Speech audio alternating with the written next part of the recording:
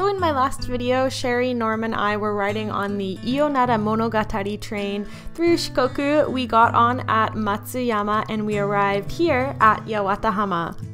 There's lots of neat things to see in this area, so today I'm going to show you guys around.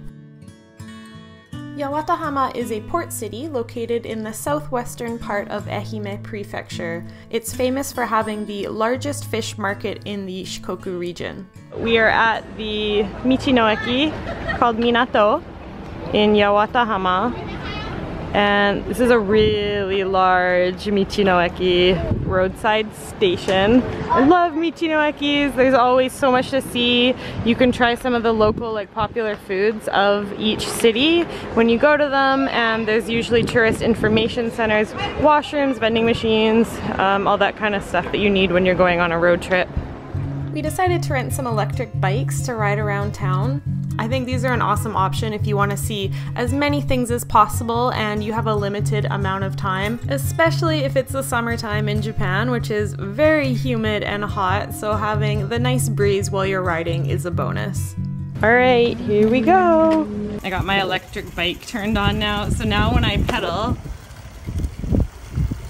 it gives me a boost of power. It's on medium power right now, but if I put it on max power, it's so easy to ride.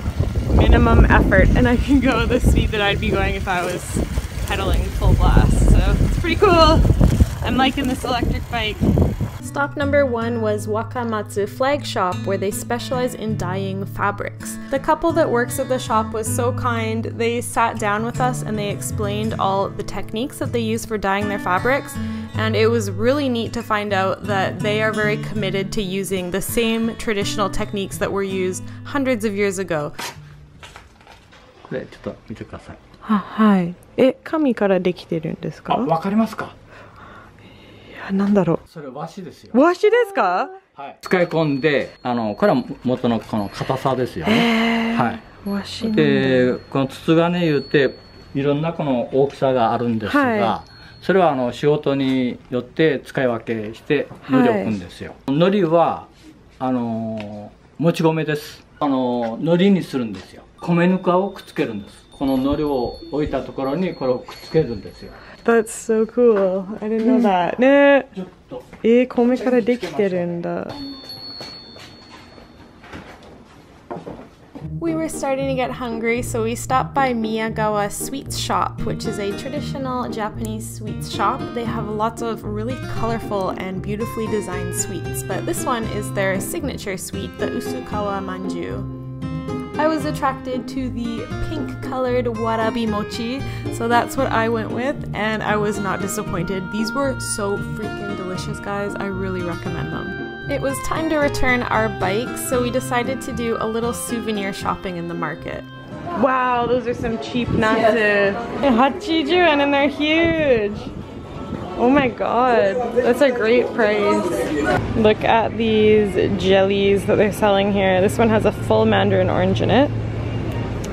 This one has a full tomato. Why? Ehime is famous for mikan, so you will see lots of fresh mikan juices. They sell the usual souvenirs like keychains, postcards, magnets, but what I thought was really cool is they had this small corner of the store where they were selling handmade crafts that the locals had made and they brought to the shop to sell. And there are lots of really original things there, lots of local items, hand-woven slippers, lots of really pretty and super Japanese stuff that would make a great souvenir. One of my favorite memories from Yawatahama was one of the guys who was working at the shop came up and gave us these. They're handmade out of this grass. Are these not the most amazing thing ever? I was holding them walking through the station and this lady thought they were real bugs and jumped back. It was pretty funny. It's time to end our lovely day in Yawatahama. If you guys would like to see more videos from our trip, I will link my friends Sherry and Norm down below. If you enjoy these travel videos, please give me a thumbs up to let me know, and I'm going to leave you guys with this beautiful view from our train. Thanks for watching, and I'll see you again soon. Bye!